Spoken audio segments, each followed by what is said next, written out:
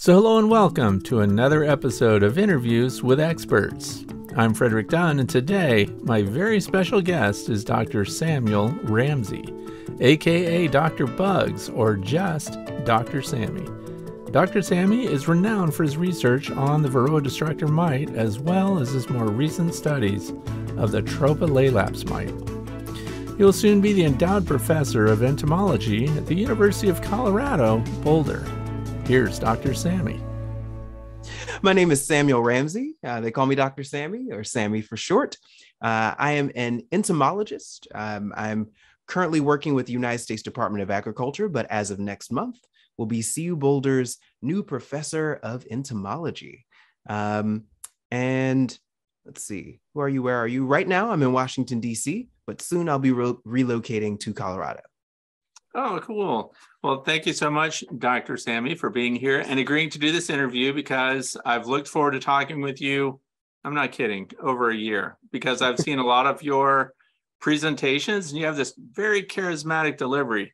So now we have a lot to talk about, but I also have some informal stuff to talk about, because we have to know a little bit more about you. And in one of your, I believe it was even your TED Talk, because I was going to ask you in the beginning, why entomology, and at what point in your life did you decide that that was like the thing for you? And I love this quote because I use it all the time, and I wrote it here on my folder. People fear what they don't understand. And you have an interesting fear. What was it?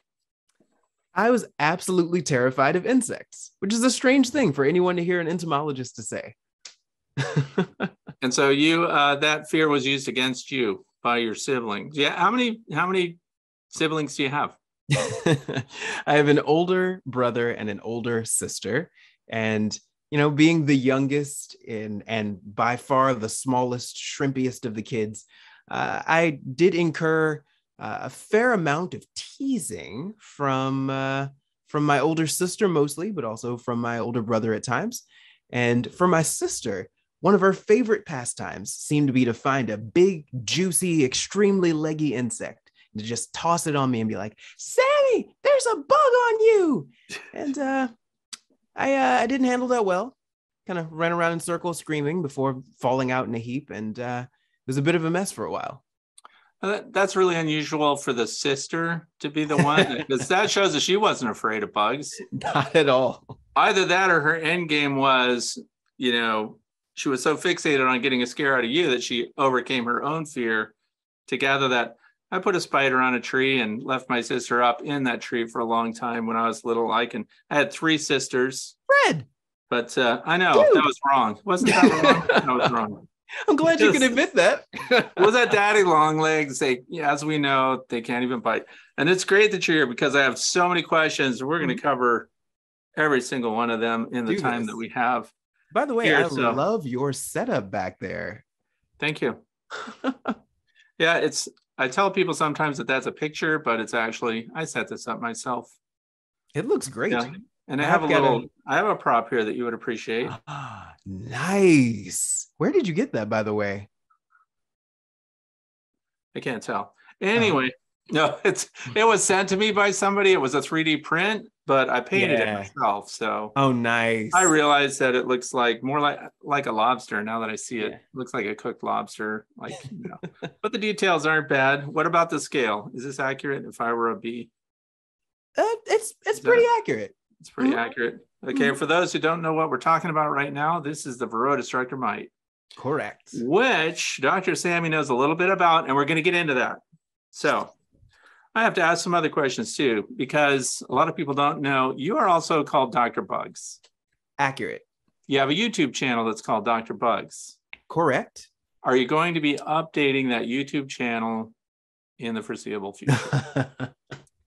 So let me tell you, I started that YouTube channel as a graduate student because I was in love with all of these science communication channels on YouTube, Kurzgesagt, SciShow, ASAP Science, just incredible science communicators out there. But what I kept seeing was that none of the science communicators looked like or sounded anything like me. And I really wanted to jump in, add my own voice to the mix. So I had a couple of friends who told me that they would, they might be able to help me with this endeavor. I decided to jump in. They couldn't help me with this endeavor. And so I ended up doing pretty much the whole thing by myself, start to finish. Oh, they were going to help you do post-production work and stuff? Yeah, post-production, pre-production, filming. Okay, so here's something. And for those of you that are watching or listening on Podbean, don't go to that channel yet. But you're going to find out, as I did, Dr. Sammy is an exceptional talent. I'm not just talking about entomology or charismatic communication or the ability to connect on many levels with many age groups, we could say. So like if Phil Nye, the Science Guy, were an entomologist, only with a better personality, it would be Dr. Sammy.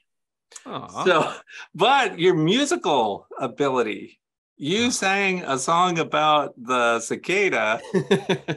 I thought at first he's got to be lip syncing with somebody because you can't have this voice. So what that tells me is you've had a lot of options really in life, paths you could have chosen. And yes, obviously performing arts could have been one of them. Do you have some kind of background in performing arts? The most background that I have in performing arts as a child. So both of my parents are pastors. As a child, they always wanted to involve us in the work of the church. And so I spent a lot of my time leading worship and singing. And whenever there were plays at church, I was always, let me see, I've played Jesus twice. I've played Cain and Abel, Joseph. Wait, that means you killed people. What? No. Oh, sorry. I played Abel. Sorry about that. So I was actually always the person who got killed or thrown down into a cistern or something. And I wanted to, get to one of these days, stretch my acting muscles and get to be Cain or Judas or something. It never really worked out. Everybody typecast me. That's really interesting. And as a lot of us know, there are some world-class vocalists and performing artists who started out in church, just like you're describing. Absolutely. So that's really an interesting, unexpected kind of background there. And so both your parents were pastors. That's interesting too. Okay. So anyway, but none of your parents said, hey, you really should pursue singing or something. They wanted you to go to college. Was that kind of a family mandate?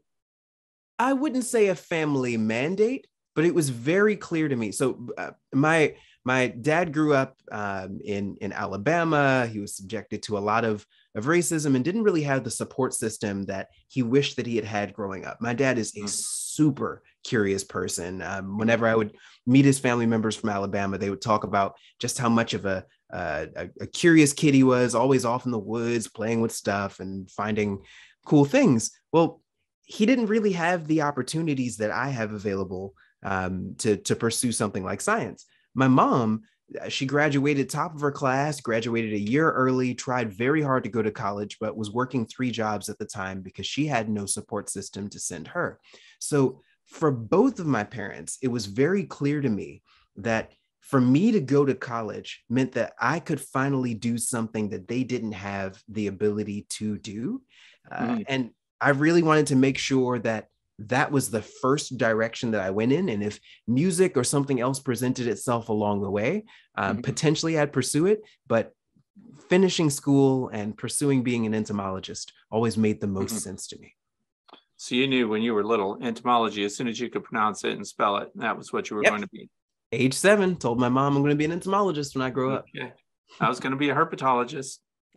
Or phyology specifically, ever since I was in 1st grade. That's why. Is that your day job? No. I ran away from home. I joined the Navy. Anyway, It's not about me. I did underwater imaging. So a lot of fun. Very cool. Anyway, but then I went full circle. And guess what? You went to a school that I'm familiar with. So I'm going to just take a wild stab at it. You might have gone to Cornell. I might have gone to Cornell. That is accurate. Graduated in about, 2011 or something. Accurate. You have done your homework, sir. Well, I just felt that number just kind of appeared in my subconscious. I have this ability that I don't like to brag about, but no, of course I looked it up. Cornell University. So did you have anything to do at all with the dice lab while you were there, or was that still closed at the time? I wish I had something to do with the dice lab. I wish I had gotten the opportunity to meet Tom Seeley. I am What? You didn't even work with him? never even got to meet Tom Seeley. I feel like I'm still chasing him around because every time I go to one of these bee meetings, they'll tell me, oh, the week before we had Tom Seeley here, or next week we're going to have Tom Seeley. I still haven't met the guy. Yeah, you know Years. what? He's going to retire and sneak away on us. I'm just telling you. And because he's this behaviorist, animal behavior. So he's got this great background. And he went to some okay school called Harvard. I mean, he's been around. Just okay. So, it's an okay school. He did all right there. It would have been great if he'd been a classmate of my stepfather's, who was also at Harvard for biochemistry. Ooh. That's where he got his PhD. Nice. But Dr. Seeley, boy, he is slippery. He's hard to get a hold of. One of these days, though, mark my words, I am going to meet Tom Seeley. All right. And if you need a photographer to come along, like a documentary style, if you need paparazzi, I'm with it. I'm right there with it, sir. Okay, let's not bore everybody with all the neat stuff that we can do in tracking down Dr. Seeley. Oh, here's another thing I found out about you. You were gone for, is it 6 months to Thailand? Accurate. Did you just get back? I did just get back. I just felt like you had been abroad, and I saw the world map in my head. Had nothing to do with Umberto von Cristiani telling me this stuff. So let's jump right into that. The Tropolelaps mite. Oh my goodness. As if we don't have enough of a problem with the varroa destructor mite. Tell us what's going on, Dr. Sammy. So you all may have heard that the varroa destructor mites have officially become cosmopolitan parasites. They are now present on every continent or every continent where bees are kept. They're not in Antarctica, but now they're in Australia as of just a few weeks ago. So varroa is a big deal. And you kind of get this feeling, like I felt kind of overwhelmed when I heard about the whole monkeypox thing, because we're not done with our current pandemic and it seems like there's another one already poised and ready. The bees are probably feeling the same thing. They are not done with their varroa destructor pandemic. And now they've got this Tropolelaps pandemic that's already poised and ready to fire off. Now, these Tropolelaps mites, first of all, their name is ridiculous to pronounce. Tropolelaps mercedes is just a tongue twister. So I like to call them the tropy mites. Before I started studying them, they didn't even have a common name. I gave them their common name. I shouldn't say no one. Very few individuals are actually studying these creatures. Very little research has been conducted about them. But what is clear is that they kick bees' butts, and multiple species. Varroa destructor has 1 or 2 species of honeybees that it has the capacity to parasitize. However, there are multiple species of bees that the tropy mites can go after. We know that we've been able to find them in every group of all of the subgenera of honeybees. So those would include the apis, your cavity nesting bees, the microapis, the tiny little dwarf bees, and the macroapis, the giant honeybees. It's very concerning that they can parasitize all 3 of those groups, because none of our other big parasites are capable of doing that kind of thing. And then we've even found them in regular old native bees, like the carpenter bees, which is still a finding that I would love to confirm for myself, but there are reports of them in carpenter bee colonies, and I've even heard anecdotal reports of them in bumblebee nests. Now, I typically don't like to move forward the anecdotal work and so on until it's confirmed, but there's just so little known about this creature at this point that I'm letting you know there are a lot of directions that research needs to go in to better understand this creature, and very few people doing that work. Mm-hmm. And this is where you're going to focus your work going forward, on the Tropolelaps mite? That's where I'm going to focus my work abroad. But in the US, I want to focus my work on varroa. So when I'm overseas, when I'm in Southeast Asia, I'll be focusing on these tropy mites. I just completed a project to try to fill in one huge gap in our knowledge of this creature. How can we kill these mites? So I've tested 4 methods of treating for these creatures, and hopefully that data will be published by the end of the year. I'm working on analyzing that data now. And then when I'm in the US working out of my lab at CU Boulder in partnership with the USDA, we've got some really great research on varroa that we are looking to use to explore avenues to utilize the understanding that the mites are feeding on the fat body as a way of leading to their demise. Mm-hmm. And I'm glad you mentioned the mites feeding on the fat body. Mm-hmm. Aren't you the one that made that distinction before we thought it was the hemolymph? And then aren't you the one that found out that we're actually feeding on stored fats in the peas? Fred, is this another one of your feelings? One of those feelings that you just did? My delivery is it just seems casual the way it comes out. But you know what? Just on these headphones for a moment. So tell us about the mites. They feed on the fat stores. Mm-hmm. You did this great lecture. I think you were I don't want to get this wrong. Were you in Ireland or something? Yeah, Northern Ireland. And that's when you talked about kind of all of that, and basically how you, and that was one of the funniest things too, is you go, and I call this mite PhD. So was that the premise of was that your thesis? That was my that was 3 chapters of my thesis. There were 2 other chapters that one of which will be published soon, and another of which I'm going to spend a bit more time focusing on. But the big crux of my thesis work was I started trying to figure out what these mites are feeding on. The data just wasn't lining up to my mind that they would be feeding on the bee's blood, which is primarily water, few dissolved nutrients, very low number of cells in their blood. It just didn't seem like the mites would be able to get the nutrition necessary to lay these gigantic eggs that they're laying every 30 hours. Several elements of it didn't make sense, also down to the digestive system of the mites. They don't have a digestive system that's structured to deal with a huge influx of a water-based food source. When creatures have to feed on something like that, they have all kinds of modifications that they have to make, or their food source will eventually kill them. And so it became more and more apparent to me, the more research that I conducted, that even though we've been saying for more than half a century that these parasites are feeding on the bee's blood, we don't actually have the data to back that up. And so Oh, you're waiting for me to say. Oh, yeah, no. You look like everyone that committed to that, though, they had to have their minds blown, because here's Sammy over here going, "Oh no, the blood doesn't make sense. I'm going to look into that."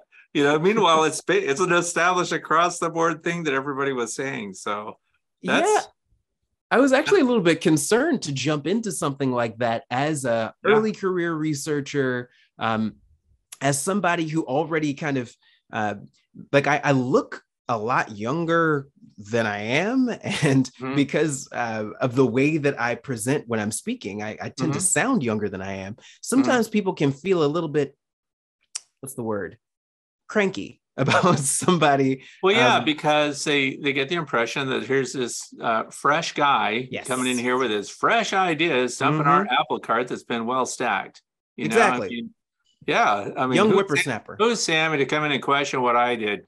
Exactly. And that's a problem, because it's published, people, that's and for you to come in, but that's great. That's one of the things that the bravery, the whole idea, and that's the beauty of science, in my opinion, too, and many others, I hope, is that we can challenge and take apart and reevaluate studies that have been done, and we can find out every part of it. Does that make sense? And can we do more to either validate or challenge it?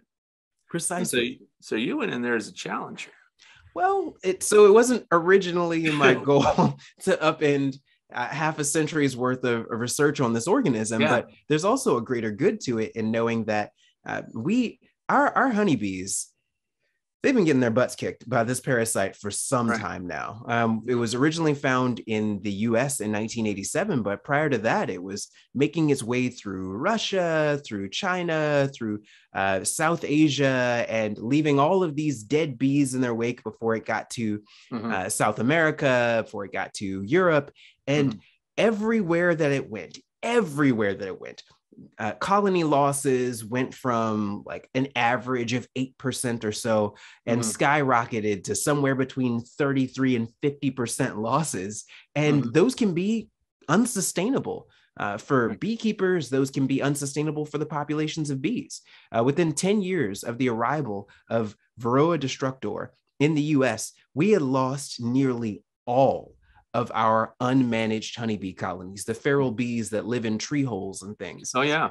These parasites kick their butts. And yeah, Dr. Thiele, I was just about to say that. Yeah, the Arnott forests. I mean, all the feral colonies were basically gone. And then, and this will segue me into the next conversation I want to have with you, which is because there are a lot of people now, because we're looking at Australia, and we already mentioned them, because now in New South Wales, they've got varroa destructor mites. And for those who don't know, Australia was mite free, and it was kind of a bragging point forever.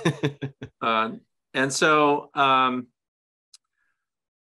the early argument is that, well, if we had just left the bees alone, then those that survived would defeat the mite on their own.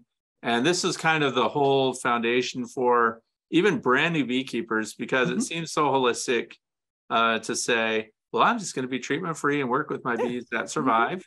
And because I often start presentations with, how many of you count mites, and really like a third do that.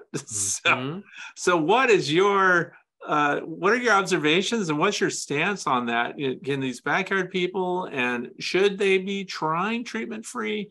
What are the ramifications kind of in both directions, and what do you advise? Thanks for asking about that, Fred. When I first jumped in to bee research, I had no idea just how controversial of a question that would end up being. I've been invited out to a lot of beekeeping groups over my years of research. And I've talked to a lot of groups where I've been invited by one. At one point, I got invited by a group. And when a local group found out that I had been invited by them, they took me off their schedule and said they weren't inviting me anymore. Yeah, it's a whole thing. But I later on found out that there was a big kerfuffle that caused the two groups to split off. And it was entirely about treatment. Should you be treating for mites? Should you not be treating for mites? And I know of more groups now that have split over that reason than any other reason. It just ends up being the thing. Well, it doesn't have to be such a divisive issue.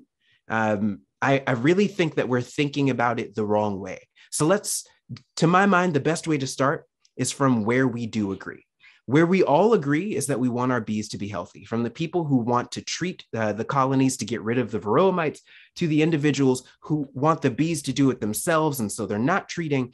Both groups look forward to a day where the bees are able to take care of themselves, and where there are no mites, where these problems have been solved. There's just a different idea of how we reach that point between those two groups. There are individuals who believe we have to treat the colonies the same way that you wouldn't allow your cows to be roaming through a field with mange and ticks all over them and all kinds of problems. That would be an ethics issue. That would be a problem for how you treat animals. They feel the same way about these bees. And then there are others who feel that we're creating welfare bees by allowing the weakest stock to survive by consistently treating them and protecting them from the mites. Well, here's the thing. The bee, Apis mellifera, that we are consistently rearing, it is part of a group of bees, the honeybees, the Apis bees, that all originated in they all originated in Asia, most likely Southeast Asia. And that area of the world is where you'll find the highest biodiversity of honeybees of anywhere in the world. All of the different species are present just right there. Well, there was this one species, Apis mellifera, that got the idea, it's not actually a great idea for all of us to just be together all the time, because then we're constantly sharing parasites and diseases. I'm going to strike out on my own and see the world. So these bees moved off into Europe. And because they were in this area where they had no other competition from other honeybees, they were able to be really successful. But in that, they lost the genetics that are related to suppressing the vast majority of problematic parasites, because they didn't have them anymore. All of those parasites were left behind, and they were able to dedicate all of that energy to making tons of honey and to being these incredible pollinators. Well, now that we have reintroduced them to that region of the world, now that we have allowed them to be exposed to these parasites again, they are doing very poorly in the face of them. Every parasite seems to transition from the Asian bees to the European bee. And a big reason for that is evolutionarily, you can feed on these bees, you can attack them, you can exploit their colony, and they are not good at fighting back. They're actually quite terrible at it by comparison to all the other bee species. Any study that's compared the genetics and the behavioral abilities of these bees to suppress parasites every single time, all of them, without question, show that Apis mellifera is the worst at suppressing its parasites by comparison to the other bees. So you will see in the future more parasites transition over to Apis mellifera. Well, we have a responsibility because we have taken these bees out of their natural setting and we've put them in all kinds of areas that are not natural for them. And having done that, we are now saying, well, I want them to handle it the natural way. Well, you've put them in an unnatural setting. You've taken them away from their typical natural context. And now we have to have further input into this system if we're going to keep these bees healthy. Furthermore, if we choose not to, we can unfortunately generate a much more problematic parasite in the process. In the natural setting, the bees don't like to live right next to each other. They'll usually choose a location that's about 3 kilometers away from any other bee colony. And the reason for that is you have to punish the worst and most problematic parasites. That is how symbiotic relationships work. If you don't punish the problematic parasites and pathogens, they will continue to get worse and worse and worse and exploit more and more and more until they eventually destroy their host.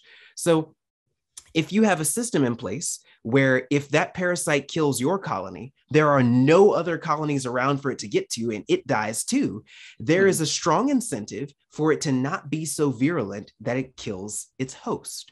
Well, what have we done as beekeepers? We've taken it out of its natural setting, set it next to a ton of other colonies in a big old apiary where that parasite can actually be rewarded for killing those bees. And that has set up Varroa destructor to be a parasite with no checks and balances biologically in the system. So yeah, we do need to treat because these parasites can do a lot to overcome these hosts, and they don't have all the tools necessary to suppress it on their own. There are individuals working on making sure that they do get those tools, but in the interim, we have to do something about it. And that's interesting. You're the first one I've heard put it that way, actually. So I'm really excited about this interview already. And that's because, as you said, because I've thought this too, what good is a parasite that kills its host and ends up with no host? But as you said, we're rewarding them. Oh, that one's down. Here's a new batch of bees. There's a new colony right here in the same apiary because they constantly bring in packages or whatever their method is, but they're reinforcing the losses and then providing new places for the varroa to move into. That you should do more with this. That's you're on it. That is really interesting. And yeah, that's the other thing too, is today it's like the groups all splinter up right down to what kind of hive you use. And so my thinking always has been and will continue to be, it doesn't hurt you to have the knowledge. In other words, stick around, listen to what they say. Maybe you'll get some new idea, maybe you won't, but at least you'll also have more information to base your own arguments on, so you can't debate what you don't know, Precisely. So the idea of just putting up a wall and saying, oh no, and la, and I'm going to walk away and I'm not going to hear what they've got to say. I want to hear all points. Same. This is why I'm such a big proponent of diversity. Getting all those points together gives you the opportunity to take all of them, weigh them out, use the beneficial elements of one with the beneficial elements of another, but choosing to only be around people who feel the same way that you do, say the same things that you do is not going to help you in the long run. Sure. Yeah. I mean, absolutely agree. That is it. Learn everything you can while you can. Okay. That is good stuff. And I hope people have not checked out. Do not go and listen to Sammy's music yet. Okay. So there's other stuff here too. By the way, there's a brand new RNA research program. Are you aware of it? Just published. So what are your thoughts on that, being able to vaccinate against the varroa destructor mite? So did you see it? Did you see, you know what I'm talking about? I unfortunately haven't read enough about this. I've just read some of the abstract, but it seems really promising. It's an exciting idea.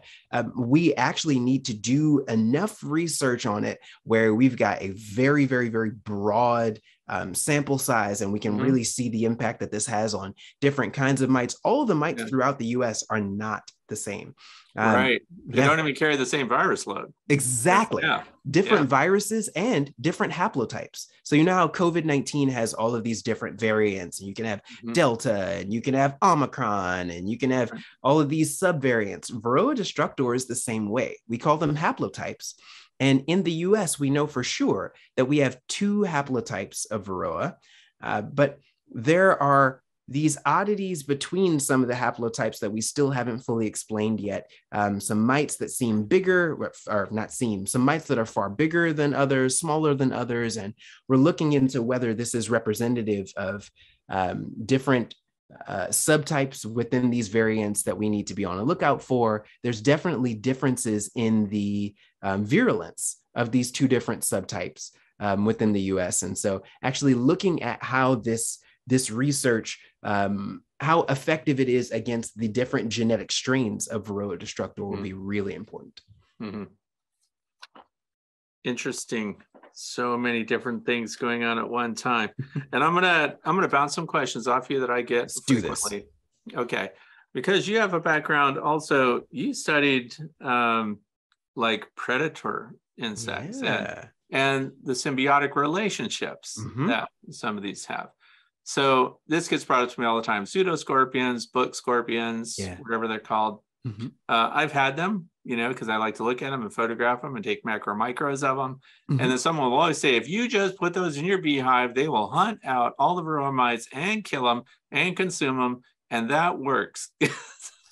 So, I wish. So, I already know what the answer is going to be, but I'm using you as my backup because I've said if they go up into the brood area and they might feed on the varroa destructor mite, because I've seen that, once they fall into the tray and they find them in the bottom. Any words of wisdom on that? It sounds like you have already got it, Fred, and you are just, you're trying to get the exclamation point at the end of a sentence you have already written.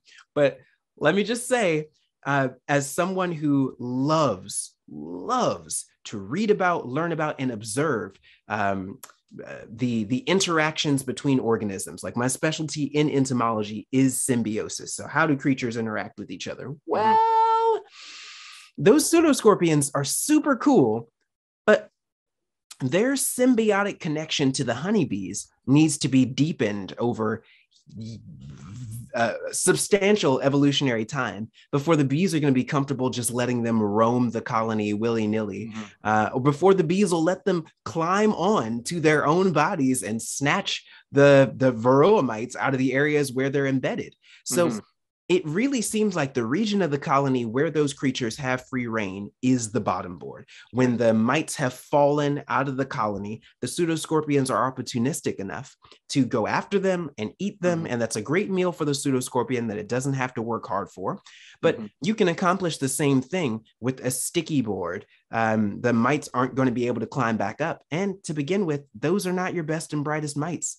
Those mites that have fallen out of the colony on their own aren't doing that great. They're either sick already, they're losing legs, they've been bitten, or they're old, and they probably weren't going to be able to climb back up into the colony to begin with. What would be amazing is if the pseudoscorpion relationship was like the symbiotic relationships that some pseudoscorpions in South America have with the stingless bees there, where there's an entire section of the colony that is just dedicated to them living there. And the bees allow them to walk around and grab potential mite parasites away from areas of the colony where they could be problematic. Apis mellifera doesn't have that kind of relationship yet. And as a result, when the varroa mites go into the cells, they get under the cell capping, those mites, or the pseudoscorpions, have no ability to go after those mites. The pseudoscorpions have no ability to go after the mites that are on the adult bees. And so they really have very, very, very limited utility, just because of the fact that they have free reign over an area of the colony where the mites that end up there aren't doing that great. That's interesting. What a great answer. And also, I think often people hear about what you just described, that they are successful with some other species, and therefore they make this bridge to Apis mellifera thinking, and they'll work there too. And it could one day, but remember that these sorts of relationships are developed over lengthy evolutionary time. Sometimes we can give things a shove in the right direction, but even that is not a quick experience. Okay, so when you're studying predatory insects or predatory behaviors, I'm not sure whether the two are connected. But by the way, I love mud dauber wasp. And the way that I was just showing this to my grandson just a couple of days ago, I said, look at that mud dauber wasp in that spider web. It's not stuck. What do you mean? I said, watch, the spider comes out. It's going to be a sad day for that spider. And it nabs a spider and flies away with it. Yep. And it's great. And where's my camera when this happens? I never have a camera. And this is what I mean. Yeah. So this is what I'm talking about with those evolutionary relationships that probably developed over millions of years of back and forth. There's probably a mud dauber who crashed into a web and was like, oh, wait, my exoskeleton is slippery enough where I can bounce off of this. And then it sees the spider coming towards it. It's like, you look delicious, buddy. And it can just grab it and fly off. That is a classic predator becomes prey moment. And it is, and people don't feel bad because they don't like those little orb weaving spiders anyway. So what I wanted to ask you is, when you're studying behaviors like that, was there an insect you came across that just blew your mind? Just in the way that it can hunt, or how aggressive it is, or, just give us a story. Absolutely. So I have known for a long time that I enjoy entomology, but one of my favorite pastimes as a kid was seeing how insects and arachnids will interact with each other. So I would get all of my mom's pickle jars, mayonnaise jars, all the different jars from the house that were sitting in the recycling bin, grab them and put 2 different bugs in there, and then just watch how they interact with each other. Eventually I moved up to having whole terraria and cages for this. And it was always so interesting to me to see that when I put a praying mantis in a container with anything, any of the bugs, no matter how big they were, or even creatures that were not insects at all, the praying mantis always seemed to have the capacity to subdue it. And it was so remarkable to see. And so I started learning more about them and how pretty much every bit of their anatomy has been restructured from the typical insect structuring to something that is a lot more efficient for predation. Their mouth parts are very, very, very well adapted to chew through all kinds of contexts. They can chew through the bones of other creatures. They can chew through the exoskeleton of other insects. There is an incredible video of the Hiragula mantis, one of the larger praying mantises out there in the Amazon, hanging upside down from a plant. And its body is very green. It looks like a section of the plant. And then a snake slithers under it. And the Hiragula mantis grabs the snake and is able to use these really serrated elements of its front legs, called raptorial forelegs, to just kind of saw through the head until it severs. You know what? It's probably a little bit too graphic to discuss. No, you go ahead. Well, this is nature. Through a combination of sawing through with those raptorial forelegs and chewing with these really, really, really sharp mouth parts, it was able to chew off the head of the snake, which of course is the dangerous section of the snake, and make a wonderful meal out of the rest of it. Because Hiragula mantids, they lay a rather substantial number of eggs. And they create this frothy mass around the eggs that kind of thermoregulates the eggs and protects them, keeps them from getting too hot, too cold, too dry, too wet. And it's quite remarkable, but it takes a lot of protein to do all of that. Mhm. And so they need big meals. That's the reason why the females eat the males in the mating process, and why males who the female has been trying to eat him, and even if he escapes, oftentimes he will go back to the female and let her continue eating him, because he knows, well, we don't know if he knows, but evolutionarily, the guys who allow themselves to be consumed have a lot more babies than the ones who do not.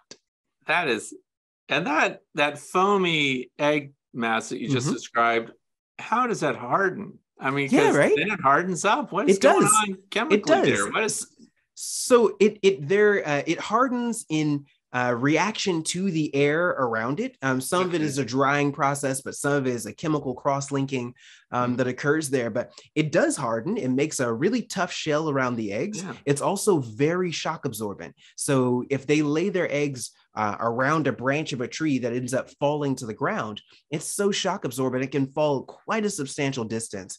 And those babies will not be affected by that negatively. Wow. And the female will produce that whether she's mated or not?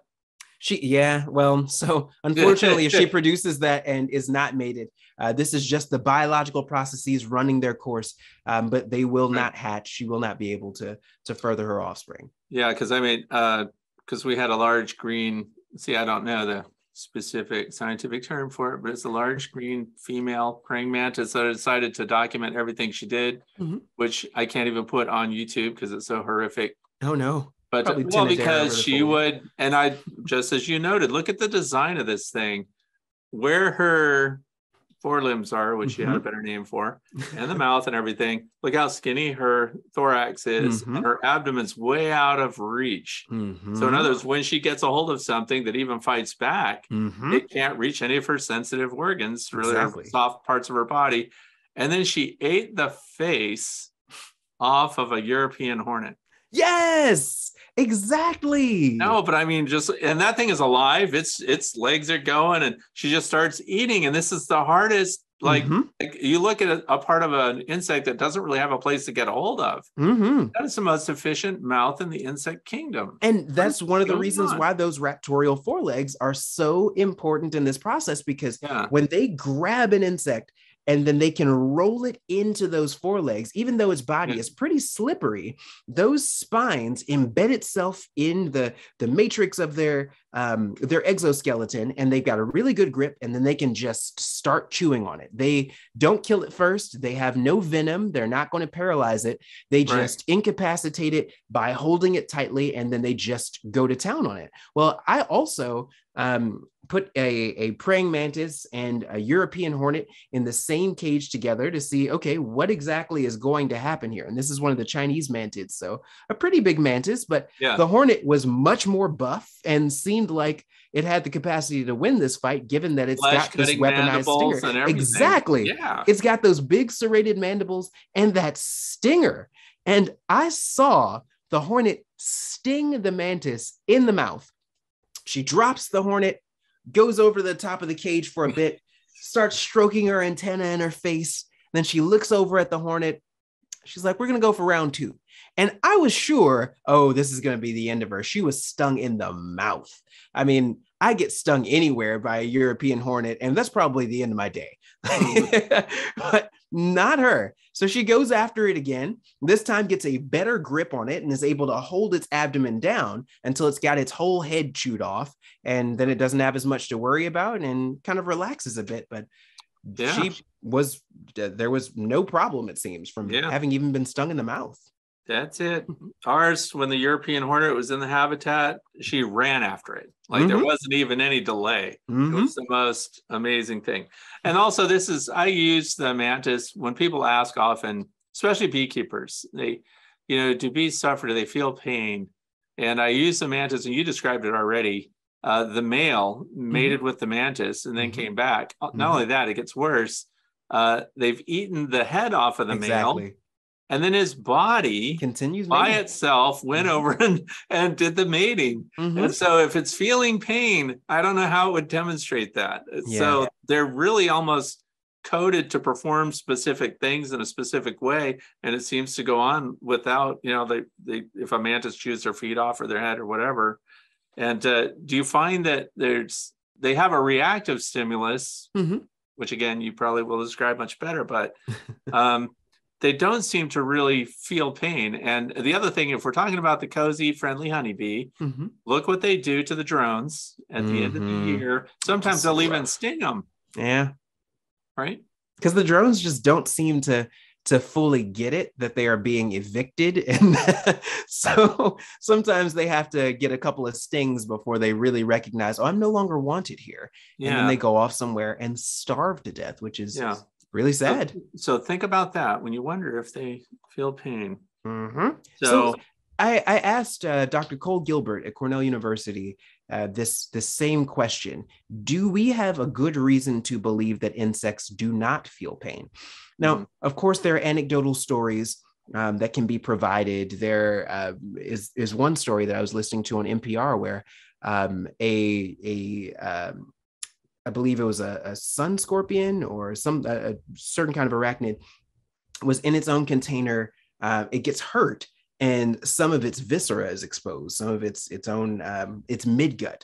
It ruptures through the wall of its exoskeleton, and it smells it and thinks that it's food. It thinks that it's another creature that it can eat and starts chewing on its own viscera. Yeah, now, I knew where you're going to go. Okay. Yeah, sorry about that. Pretty gross. Pretty gross. That does signal to people, okay, these creatures don't seem to have the same capacity to feel pain that other organisms would. If that happened to a cat, the cat would know immediately if it touched that. Oh, that hurts. That's something that I shouldn't touch. Well, the reason for that is because they have these bundles of neurons that we refer to as nociceptors, and the nociceptors are what are used by vertebrates to transmit signals of pain. And while insects have certain kinds of stretch receptors and pressure receptors on their bodies that can clearly feel that pressure is being applied or that their body is being stretched or is upside down or that they're underwater, we don't have the evidence to show that they feel pain. Now, that doesn't mean that they don't. They may have an entirely different neurological system that developed in a totally different way between the protostomes and the deuterostomes, which gave rise to the invertebrates and the vertebrates. But we just don't have the evidence for it at this time. Yeah. That doesn't mean they don't, though. No, but I don't want you to, go into mourning every time you see an injured bee. Or if you have to squish a queen one day. Are managed honeybees a threat to native pollinators? Ooh, you keep asking me these questions for which the answer is going to be complex and nuanced, and I appreciate it. Allow me to say here that there has been something of a rivalry at times between the native bee researchers and the honeybee researchers, because honeybees are not native to the US. We call them the European bee for a reason. They were brought over with the settlers to the US, and for a while by the native people here were referred to as the white man's fly. And now we are working hard to save the white man's fly. And I think that honeybees are incredible. I'm glad that they're here. A lot of elements of our own food security is because of how hard those honeybees work on a regular basis. But it is also the case that when you bring an organism into an ecosystem that it was not originally from, there are unintended consequences. There are impacts to that that we oftentimes don't expect. Honeybees can be reservoirs for a number of viruses. And it has been shown that in the same way that a dirty doorknob can be the epicenter for the spread of viruses between human beings, a flower can be the dirty doorknob of their biological system. When they land on that flower, when they're sipping the nectar and collecting the pollen from that flower, they can leave behind viral remnants that bumblebees or carpenter bees, insects that have either smaller colonies or no colonies at all, can be much more heavily impacted by those viruses than the honeybees themselves. A honeybee can be one individual in a colony of 60,000 individuals. And so for one of them to get a virus and die, the impact of that is substantially diluted than when you're talking about a bumblebee colony, which has an order of magnitude fewer bees in it than the honeybees, or a carpenter bee, which is doing all of its work solitary. So those are the sorts of things where we do have to consider if the honeybee populations are not kept healthy, the impacts on the honeybees are pretty dramatic, but the effects that it has more broadly across the ecosystem of other bees and other pollinators can be even more dramatic and even more problematic. But it does not have to be the case that the honeybees are an issue for the other bees in the ecosystem.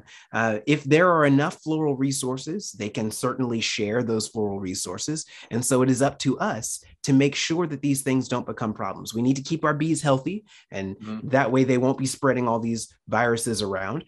We need to make sure that there's enough food out here, and we have not been doing that well. We've been taken in by this idea that our front lawn needs to be just a ton of heavily manicured green grass when that provides nothing of any value to the pollinators around here.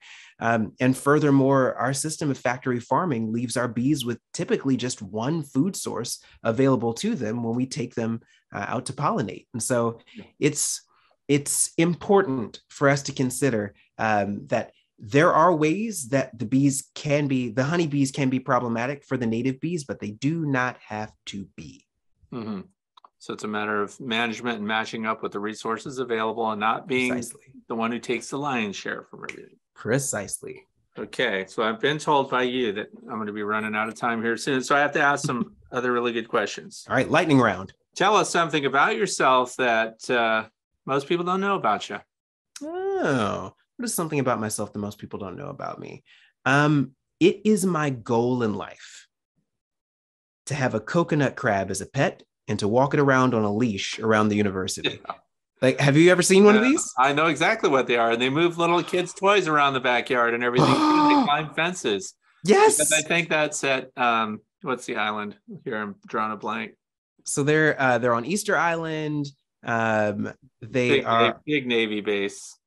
Oh, they're in Japan. Guam. Yes. Yes.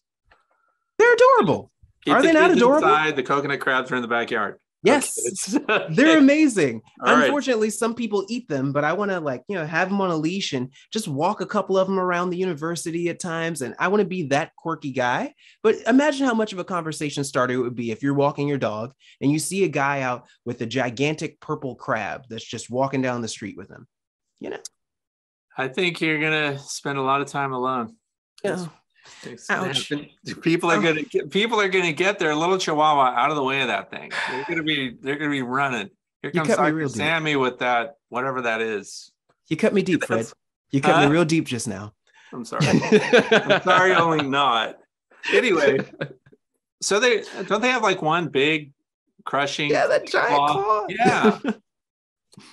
Of all the weird pets. I mean, some symmetrical claws. They can have, it's not always just a big giant claw. All right. Yeah. Okay. Well, there's that one. And now we will be putting links to the things that you're involved with down in the video description. Also, for those who are listening on Podbean, all the links will be there so they can do stuff. What are your final words for viewers who are keeping bees? Any overall message about husbandry or? For sure. What do you want to share? When individuals take care of animals, we have a responsibility, having taken these creatures out of their natural setting, to keep them as healthy as we can possibly keep them.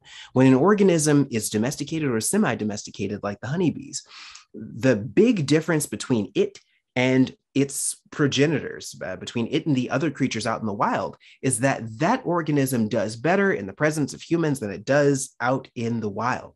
Well, our honeybees we have developed our honeybees in a way where they need a lot of what we contribute. And so we have to be responsible. We have to be responsible and make sure that we are feeding them. We have to be responsible and make sure that they have all the forage that they need around them. They have the diversity of plants necessary to self-medicate when needed. And we have to make sure that they are not just overrun by preventable parasitic diseases that we could have done something about.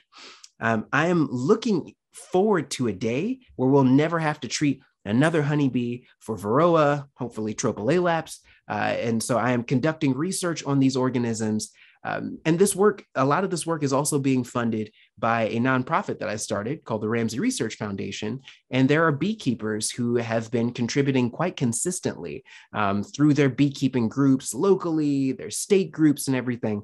And I really, really, really appreciate that. I'd like to thank everybody, anyone who's listening to this who has been a contributor in the past. And if you're interested in learning more about what the Ramsey Research Foundation is doing and our goal of seeing honeybees be varroa-free one day, then you can find us at www.ramseyresearchfoundation.org. Excellent. Nice wrap up. And they can find those links also in the video description. And don't forget to check out Dr. Bugs. You want to hear some talented music, watch that. And of course, your YouTube channel, people should be subscribing just in case you make another video. Yes, one day. That wraps it up. Thank you so much for joining me for an interview, Dr. Samuel Ramsey. I really, really appreciate it. It's been a great talk. Oh, it has been a great talk. Thank you so much for inviting me, Fred. I've really enjoyed this. You're a great interviewer.